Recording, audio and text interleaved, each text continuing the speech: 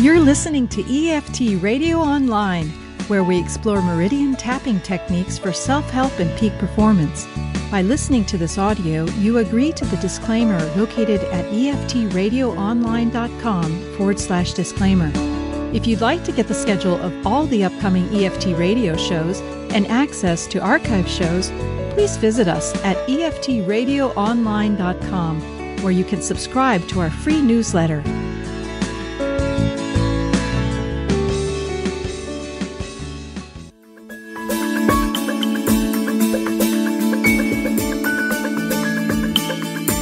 Are you easily annoyed? Are anger and frustration draining your energy?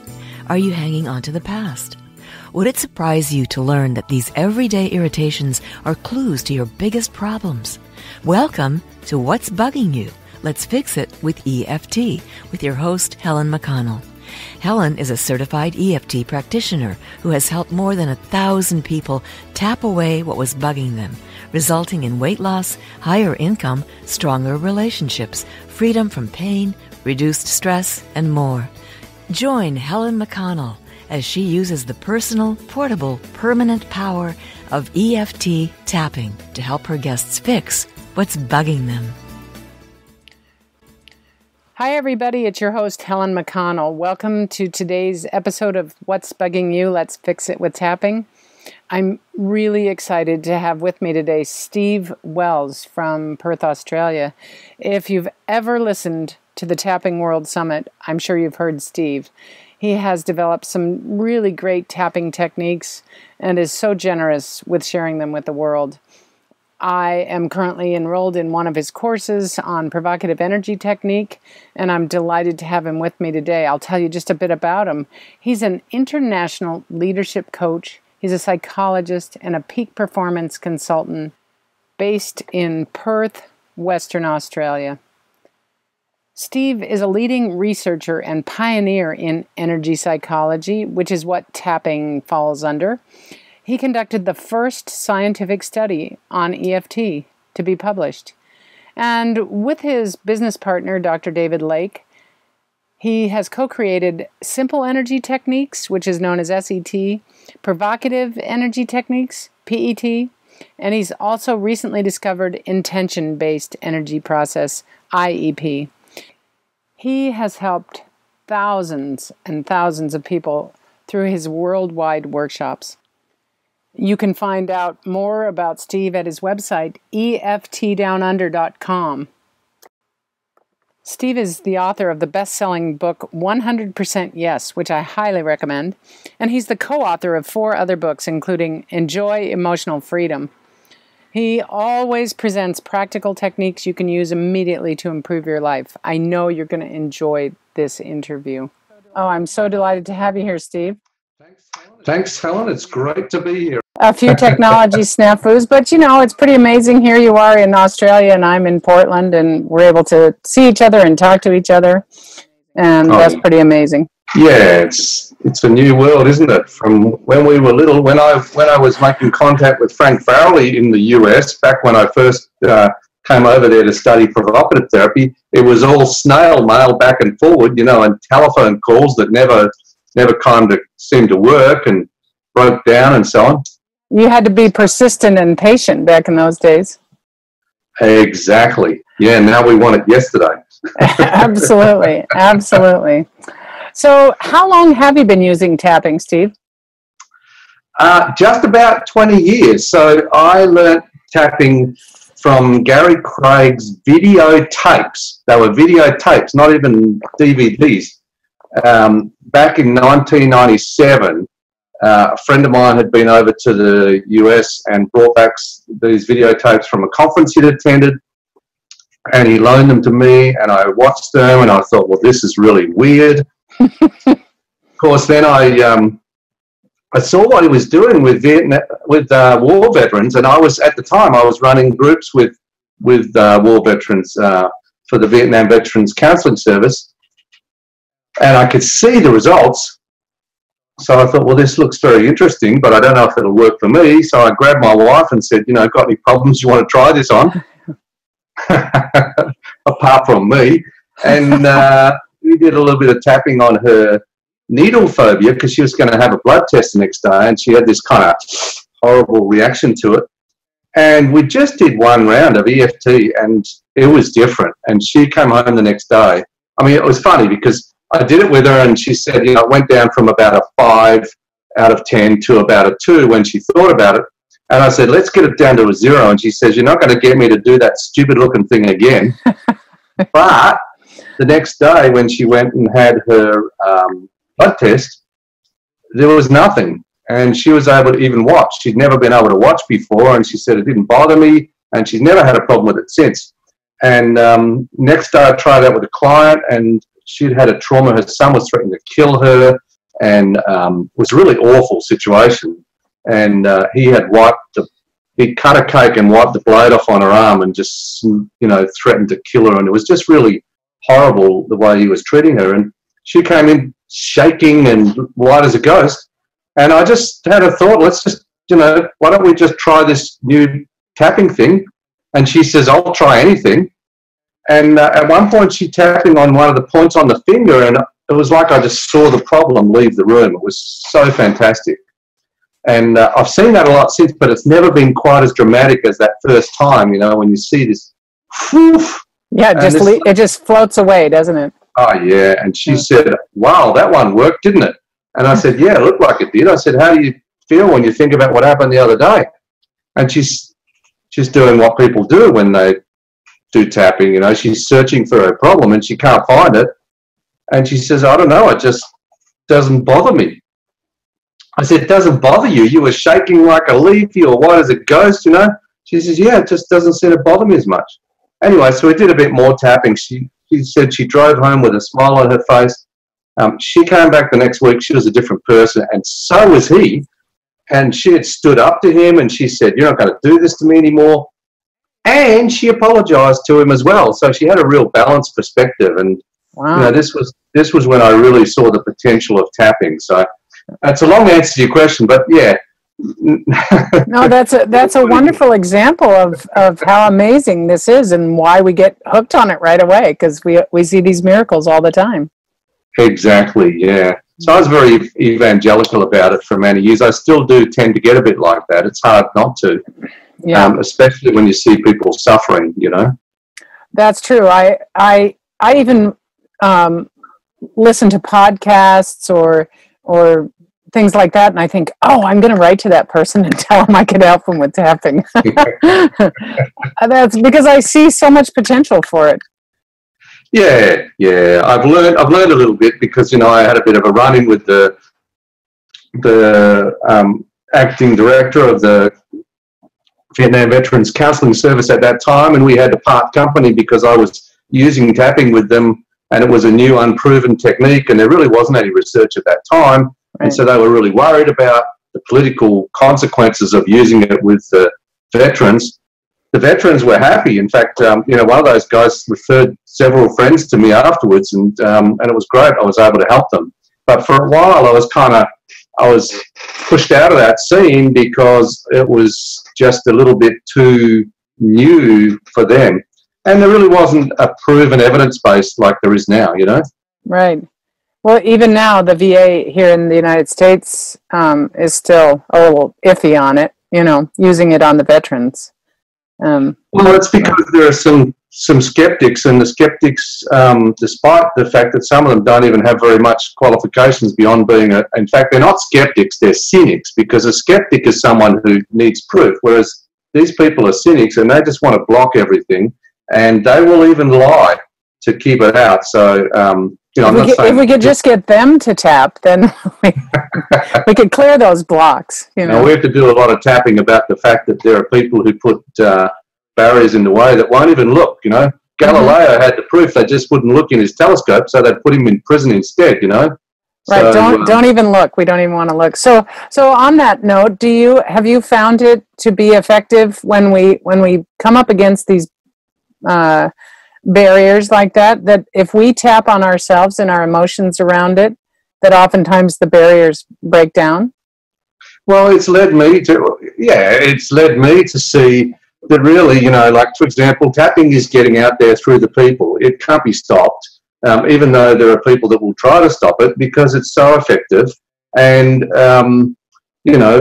it's a shame, though, that some people have stopped some people from being helped by it. And it is a shame, yes. That's a tragedy, really. Mm-hmm.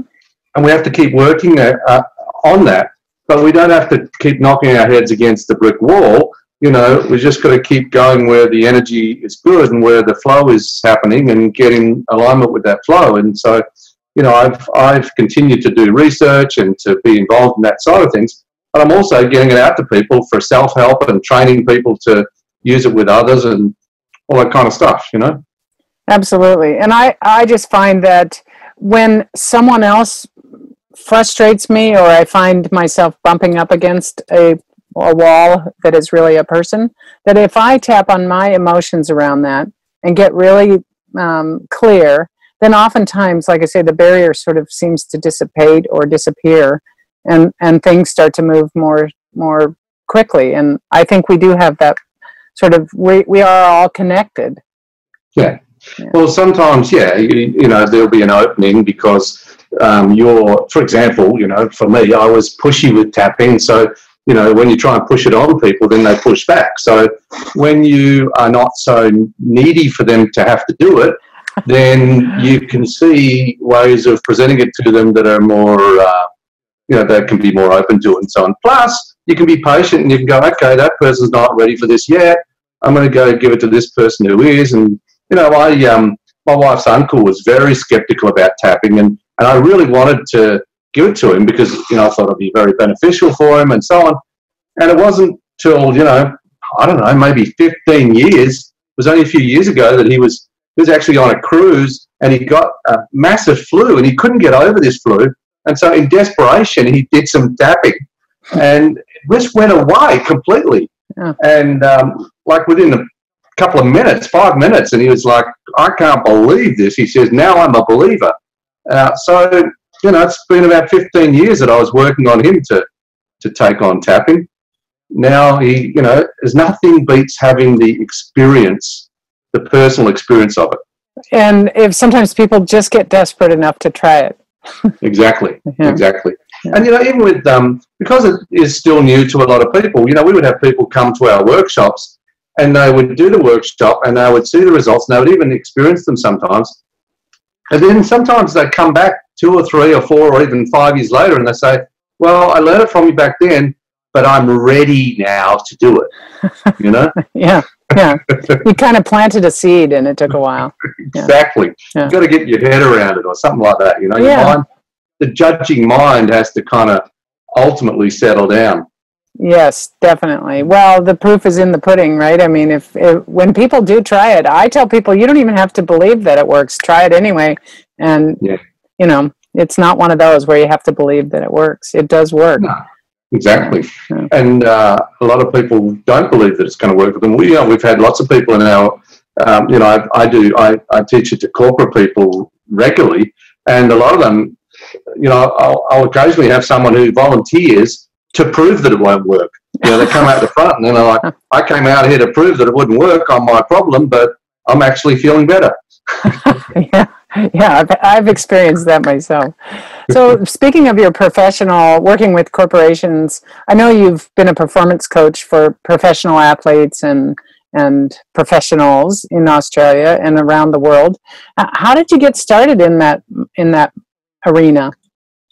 Well, I just decided I wanted to. That's the first step. So for anyone who wants to go into an area, you decide that that's what you want to do, and then you start looking for opportunities and putting yourself out there and saying to people that you're either interested in doing this or that you are offering it. Mm-hmm. And so first of all, I was actually, I had a friend who was the coach of the touch rugby teams in this country, so I got to work with them. That was the first real sporting teams that I worked with.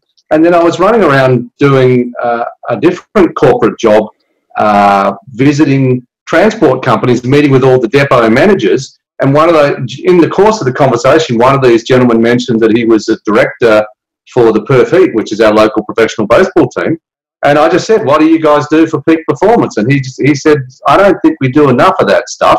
And I said, well, that's something that I've been really, focusing on for a few years now. And, because I've been researching it and all that kind of stuff, but I hadn't really had the opportunity to work with a professional team at that point. And so I went to a meeting, and it was quite funny, actually, because I sat in that meeting, and the top managers and the coaches and all that are sitting there, and I said, okay, what's the challenges you guys are dealing with? And they said, the first thing someone said was, we're chokers. I said, really?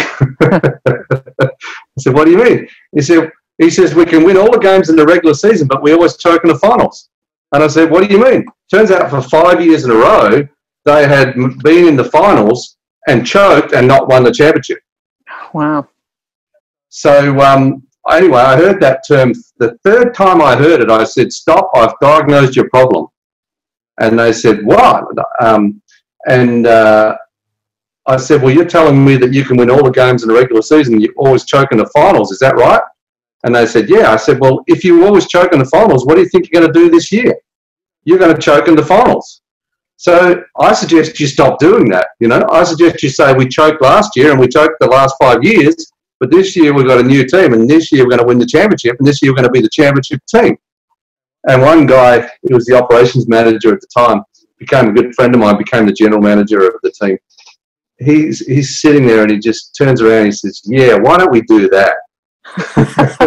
Much better idea. Anyway, that was actually before I was doing tapping.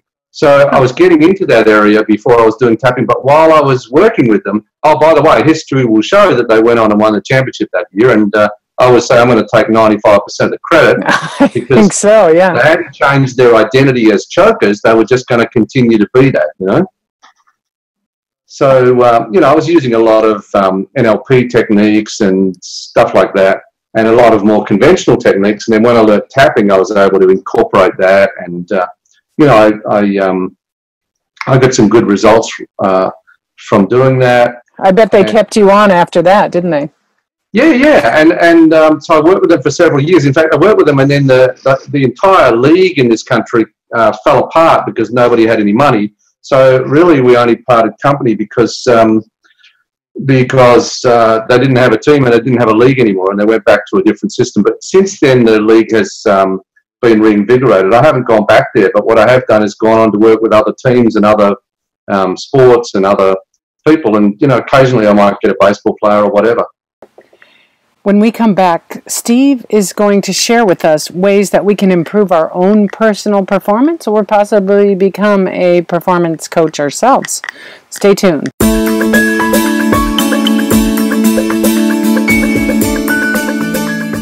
I'm Helen McConnell, founder of PurposeProsperityHappiness.com. I have a private coaching practice here in Portland, Oregon, where I work with clients from all over the world and from right down the street. I work by video call, by phone, or in person. Tapping doesn't require that I be in the same room with my clients, and I think that's really cool. Have you ever wanted to work with a private coach but felt you couldn't afford it? I'm excited to announce that I'm now offering 3 new packages for individual coaching with me. Sign up for 3 months, 6 months, or 1 year. My clients who commit to this work get fantastic results that bring positive changes to their relationships, their money, their health, and their well-being. The value of these programs is immense. What a great investment in you. For as little as $500 a month, you can work directly with me every week via video conferencing call. For details, testimonials from my clients, and to register, please go to my website, PurposeProsperityHappiness.com, and click on the Work with Helen tab.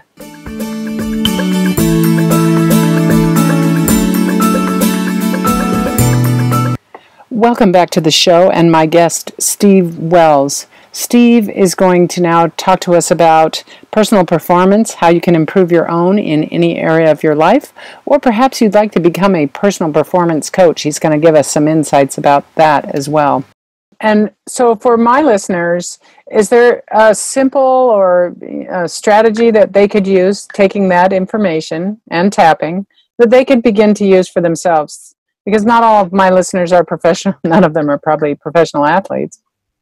Oh, no. Well, you mean that they can use for themselves on their performance, or if they want to work in the performance area, or both? I was thinking for their own personal performance. But yes, if they want to work in the performance area, it kind of falls into that same thing. Okay, how do they get better performance? First of all, you set your intention, and the minute you set your intention, you'll find that there'll be some barriers that you have to overcome. And every athlete, everyone in any area of performance knows that there's some areas of their game or some areas of their performance that are problems. So I always like to start working on those and just apply tapping to those, whatever those blocks and barriers are. And then after we get some leverage on that, then I'll say, where do you want to go ultimately? And then we'll apply tapping to the blocks in their mind and body and emotions to being able to achieve their ultimate goals in their sport or in their business or whatever it is. So that's the kind of stuff I like to work on.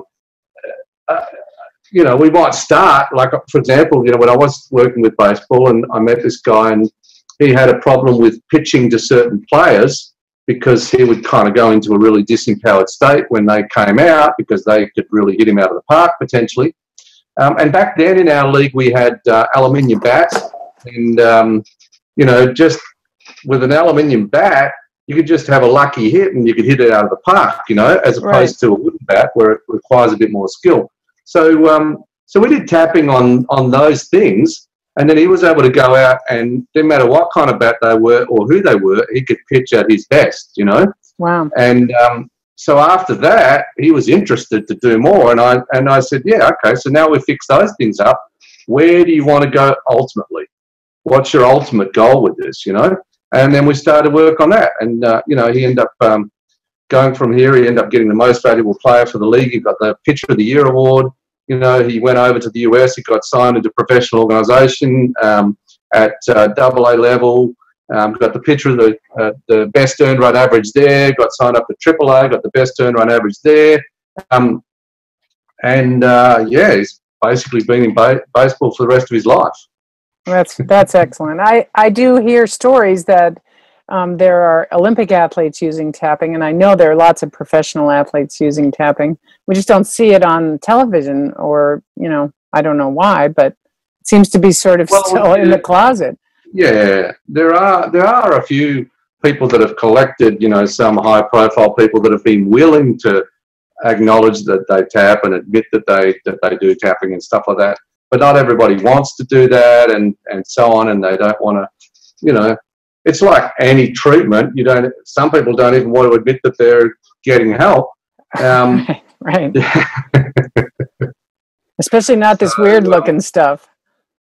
Yeah, but the thing about it is, the elite athletes, people have this idea about that as it's so different to whatever their own issue is. But all the ones that I've worked with is just normal people, normal problems, and once you finish working on, once you finish, well, you don't ever finish working on the performance issues because it's ongoing, but once you get some leverage on that, then you start working on the issues in their lives, and they're all the same issues that everybody has, That is so true, isn't it? Everyone has the same emotional issues.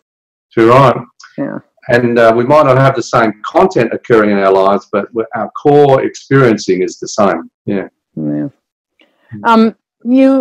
I've been following you for several years, not in a stalkerish kind of way, but on the Tapping World Summit and stuff. And one of the things that's always impressed me is that you seem to be an outside the box kind of practitioner. You don't do it necessarily the traditional EFT way, but more tapping and the provocative EFT. And I've always really admired that. And I'd just like to hear your thoughts and opinions about why tapping works so well and why you feel it works even outside the traditional protocol. Okay, well, there's a lot of people who I think, they do what I would call vanilla EFT. And the good thing about it is that you can do vanilla EFT and you can get results. And you can do TFT, which is thought field therapy, which is the version of tapping that, Gary Craig created EFT from. And there's plenty of people doing TFT and they're getting great results. And the results are actually identical. So, we do our version of tapping we call SET, Simple Energy Techniques. and it doesn't have setup statements like EFT does, and it uses more continual tapping, and we don't have to create reminder phrases for every tapping point. We just basically get people to tap. Why does it work? Because tapping is the common thread, you know? Tapping is the one thing which is common for all these techniques. So this is why everybody can create a version of tapping that has their own unique application, and they can get results, because when you stimulate acupressure points on the body, whether you put whether you just hold them or put pressure on them, whether you put needles in them, whether you burn herbs on them, whether you tap on them, you're going to stimulate the body's energy flow, and you're going to have an influence on emotions. And if you tune into emotional stuff while you're doing that, things are going to start to shift and move. So that's going to happen no matter what. And then it doesn't matter whether you make incantations associated with that, or whether you have people, humming or counting or, rolling their eyes or whatever, they're going to get results, Right. So I think the common thread is the tapping, and tapping gets results in general. And we tested, whether some of the things in EFT were necessary, and we just found that they weren't. And so we just think this is more efficient, that's all. Okay. I like that. I mean, I do a lot of group tapping. I teach classes and stuff, and a lot of times we skip the setup statement. It just doesn't seem necessary. If you're already triggered, why do the setup statement? And sometimes you don't even need a full round. You can see somebody getting a reaction or a response, and you can stop and go, okay, what's going on? Rather than waiting till the whole round is done and they forget what's going on. Exactly. So there's also, there's a lot of things that we've developed that are unique, and we created a different name for this because I had a conversation with Gary Craig, and we agreed that what we were doing was significantly different from EFT. But there's a lot of people who do it exactly the way we do it, and they just call it EFT, And this is, I suppose, this is some of the confusion in the tapping world. EFT is a little bit like Kleenex. It's the name for all of the tapping approaches. Right. And we can teach people a workshop in SET, and they'll send us a feedback and say, that EFT you taught me really works, And we never taught them Gary Craig's EFT at all. We taught them SET, Right.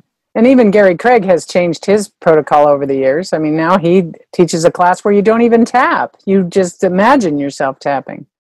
Yeah, and I think that's a little different to his original EFT, which is a tapping process. But fair enough. He created the name Emotional Freedom Technique, so he can call it what he wants, Absolutely. But yeah, we originally, I say we flunked obedience. We couldn't stick to the script. I think that's probably why I've admired this outside the box stuff, because I'm totally outside the box. I mean, I don't follow any traditional protocol. Well, the protocol you want to follow is results. What works. Absolutely, what works. When you're with someone, you want to be able to follow where the energy and where the emotion is and where the blocks are. And you want to, I said, Frank Farrelly, who taught me provocative therapy, says, someone said, what's your aim? And he said, I want to get to the area of greatest hurt as quickly as possible and release it. Yep. And that's what I want to do. And so, anything that gets in the way of that, or anything that I like simple things too. If it's going to complicate matters, I'm not that interested, I'm with you. Keep it simple, make it efficient, quicker and faster and better and deeper.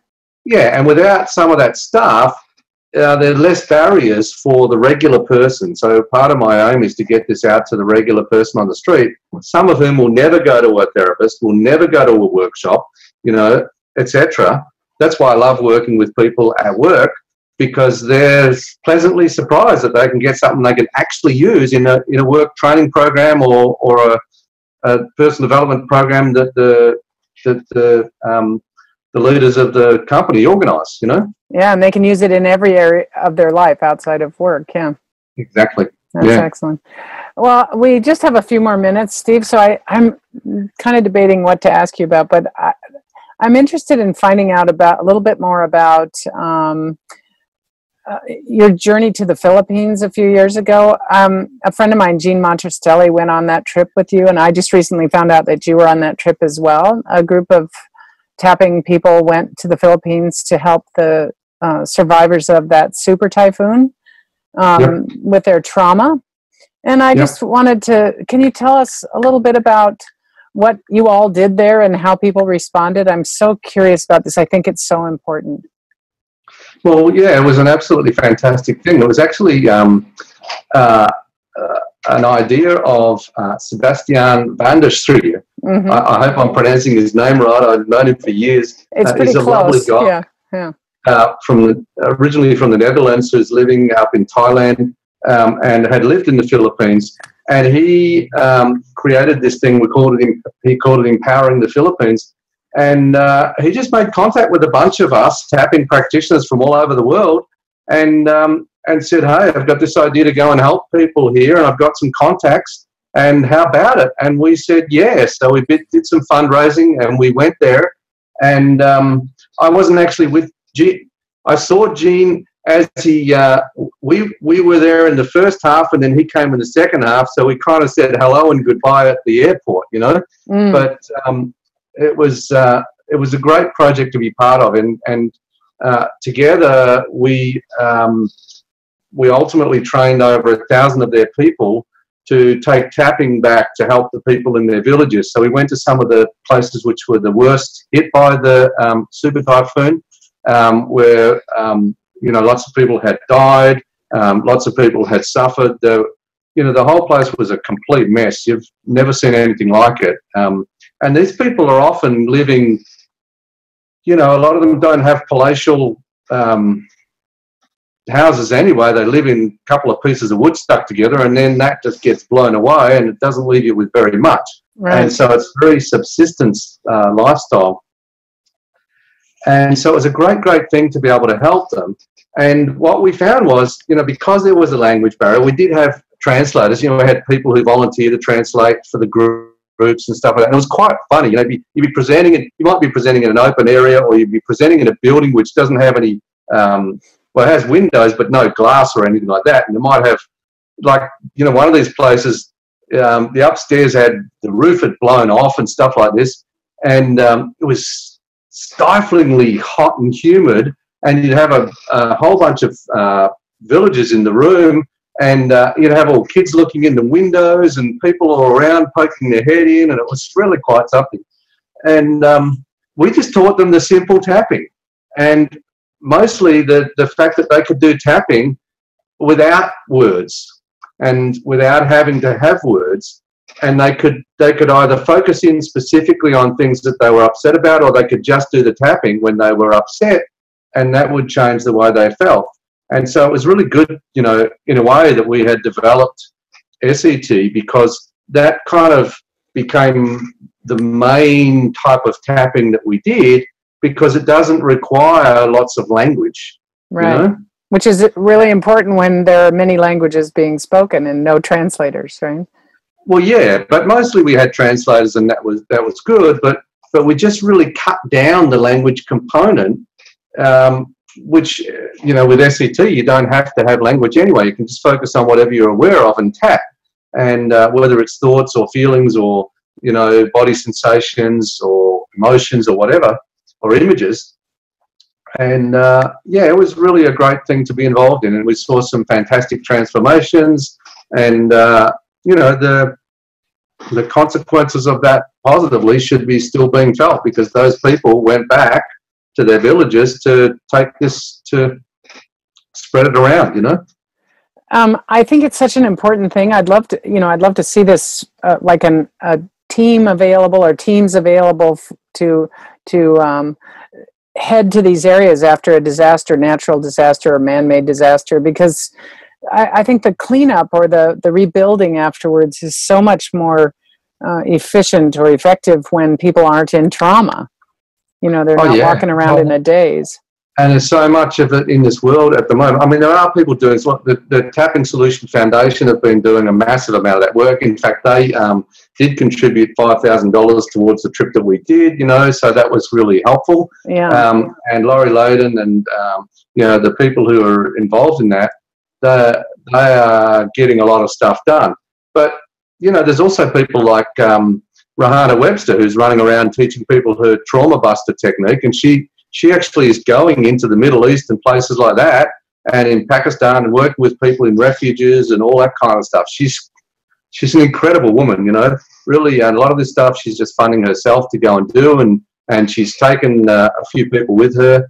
But yeah, it's there's a big need out there, and you know, we were fortunate though, because in some places there's lots of red tape before you can get through to do this stuff. Right. You know, because Sebastian had good contacts in the Philippines, we were able to get out there and actually help them without having as much of that to go through. Right. That's fantastic. I've heard so many great stories and seen so many videos of this in Rwanda and in Sandy Hook and Boston, and, you know, where we've had disasters and these groups have gone to help with tapping, and what amazing results they get. It's such a beautiful thing to see the light coming back into people and the life coming back into people and having them smiling, and, you know, and because you know, that kind of trauma can really stay with you in your body, and especially the children. And because you know, like, they have so many typhoons over in the Philippines that the kids would just go out and play, you know. But this was something different. You know, this is the biggest typhoon to ever hit land. You're talking 300-kilometre-an-hour winds, and wow. the storm surge, which they didn't understand what a storm surge was. And if someone had told them that meant it was going to be a massive, great tsunami that was just going to wash over, and, you know, they might have been better prepared. So there's a lot of sad things that happened there. But it was really great to see people who've come through that start to get back to they can live and they can tell the difference between a bit of wind and a typhoon and all that kind of stuff, and they can feel okay to go out. And yeah. Yeah, I heard great stories about families, for example, where one parent had been killed in the typhoon and the other parent was still in a traumatic daze. And so these children are basically parentless until the adults and the kids receive tapping. And then the father, for example, could then attend to his surviving children in a way that's helpful. And so that they don't continue. It's just beautiful. Yeah. Well, Steve, this has been so great to talk with you. I'm sure I could sit here and talk with you for a long, long time. And I just realized that in my introduction, I forgot to mention your contact information. So I'm going to let you do that, and I'll add it back in. But can you tell people how to reach you? Well, yeah. So mainly through, you know, for tapping stuff through EFTdownunder.com. So, you know, we set that website up. It's a resource site. It has a lot of stuff about EFT because we started in the EFT world, and then we've just progressively added our version of this stuff to it. So it's EFTdownunder.com. I want to put a plug, if I can, for my book, 100% Yes. Absolutely. It's a great book. I have it. I don't know if your people know that I have a deal out. If they buy a copy of it and they send me the receipt, I can send them some bonuses that I send out to people who bought the book. So I've got some audio programs where I work people through the process. And also our new energy therapies manual, we give people that for free if they buy the new book. So it's well worth just sending an email or contacting us via the website, EFTdownunder.com. And that's 100% yes. You can get it on Amazon. Yep. And through it's really the website. About getting the blocks and barriers out of the way for you to be able to live the life that you want to live and achieve your own version of success. That's excellent. Great. Well, it's just been a delight, and it's been wonderful talking to you. And I'm taking a class from Steve, so, you know, full disclosure, he's just so great to work with, and I know I'm going to change my style and get a lot of stuff out of taking this provocative energy technique class. Thank you. Well, we're at early days, so hopefully by the end of it, you'll be able to sing the praises. Yes. Yeah. Well, great. Okay. Well, what is it? It's morning there, isn't it, in Australia? It is morning. Yeah, it's mid-morning. I'm going to go and have my morning coffee after this. So. Okay. Yeah. Wonderful. Yeah. Thanks. Thank you for your time. I appreciate it. Yes. See you.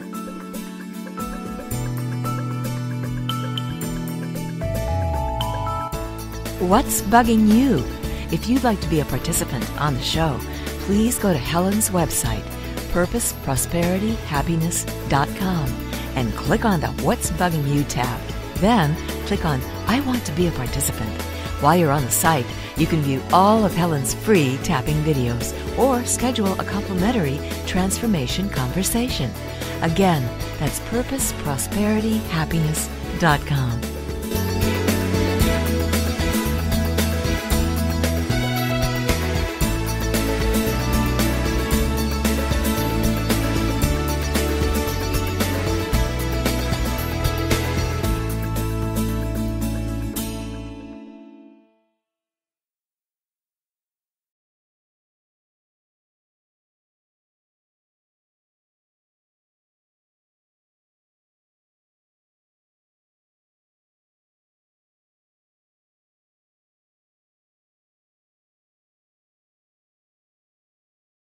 If you'd like to learn more about Steve Wells and his energy techniques, please go to EFTdownunder.com.